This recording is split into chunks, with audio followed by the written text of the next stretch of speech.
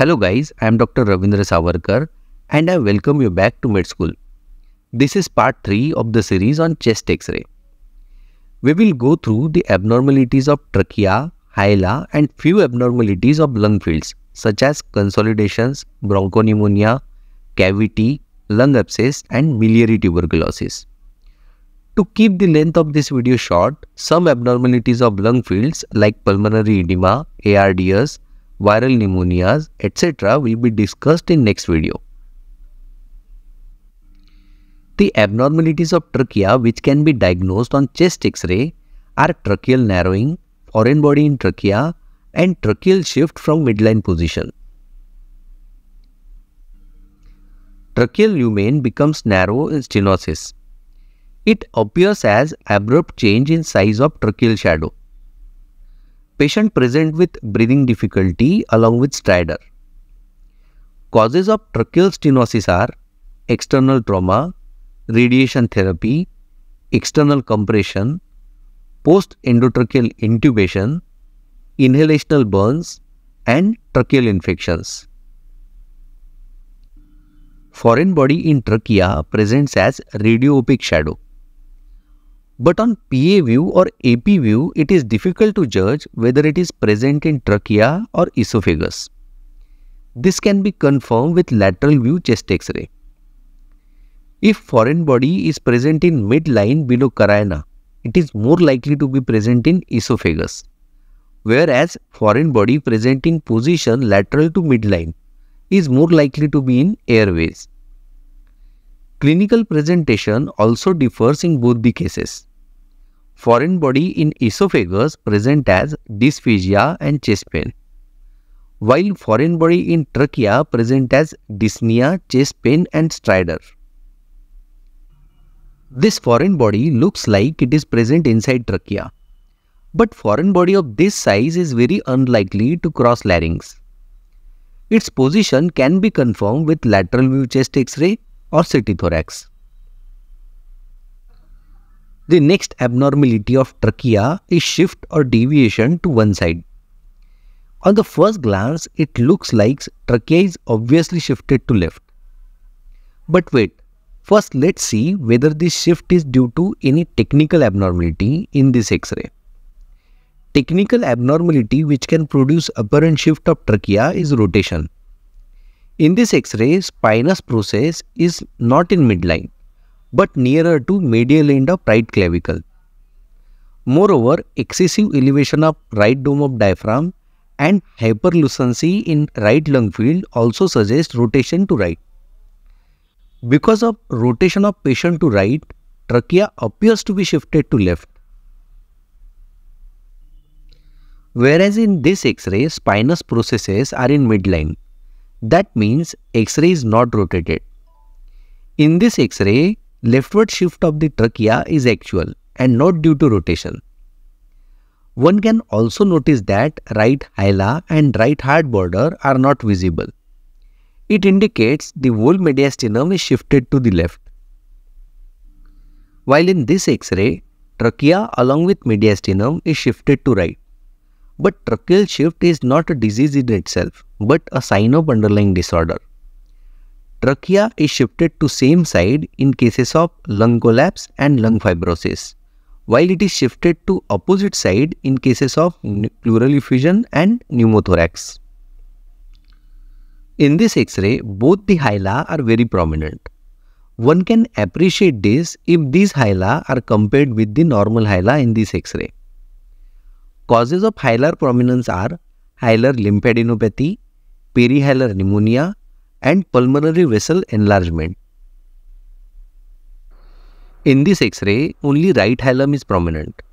Many times it is difficult to know the exact etiology of hilar prominence from the X-ray alone. In such cases, clinical correlation and CT thorax are very useful. Let's understand the importance of clinical correlation from this X-ray. Right hilum is prominent in this X-ray, but it's very difficult to know the exact cause.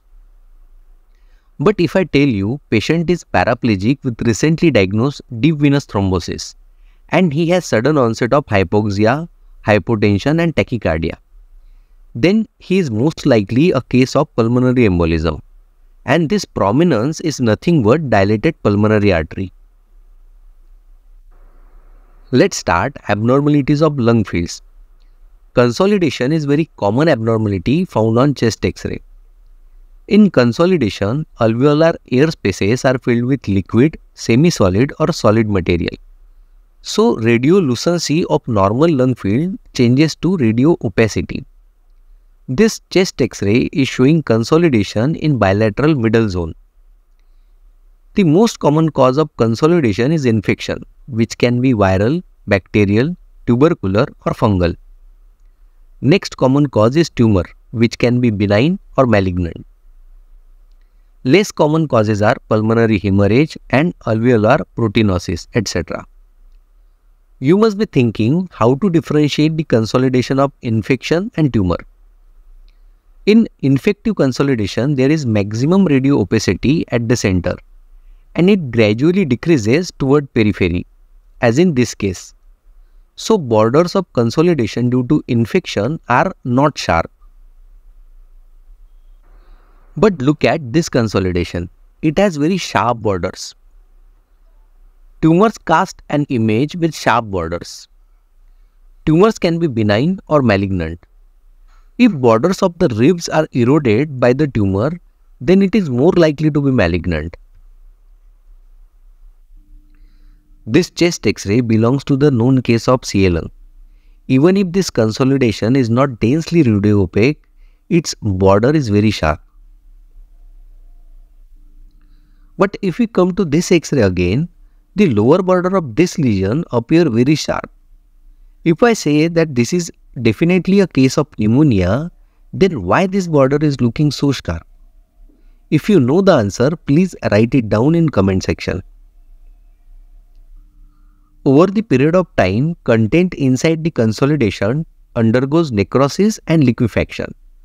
So consolidation turns into a cavity, and this cavity will have air fluid level in the form of horizontal line, above which translucency of air can be seen.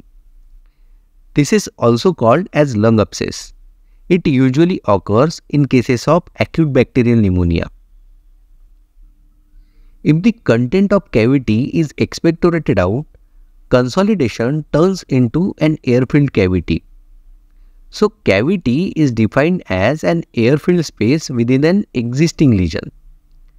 Causes of cavity are chronic infection like tubercular and fungal pneumonias, malignancies, and autoimmune disorder like Wegener's granulomatosis. Sometimes, pneumonia occurs as multiple small consolidations involving both lungs and in multiple segments. This pattern is called as bronchopneumonia. So, bronchopneumonia on chest X-ray can be seen as bilateral patchy segmental opacities. Over the time, these consolidations can coalesce to form large consolidations. Multiple metastases can look like bronchopneumonia. Differentiating features are sharp margins in metastatic lesions and absence of fever. Sometimes consolidations are so small in size that their size can be compared with the size of a millet. Such bilateral micronodular involvement is usually seen in miliary tuberculosis. And such pattern of tuberculosis is usually seen in patients who are immunocompromised. Abnormalities covered in next video will be pulmonary edema, ARDS, viral pneumonias, pleural effusion, pneumothorax, lung collapse and lung fibrosis. Thank you for watching this video till the end. If you have any query or suggestion, please write it down in comment section. If you like my work, please like this video and share it with your friends. To get notified about next video upload, please subscribe to the channel and hit the bell icon. Till next video, take care and keep learning.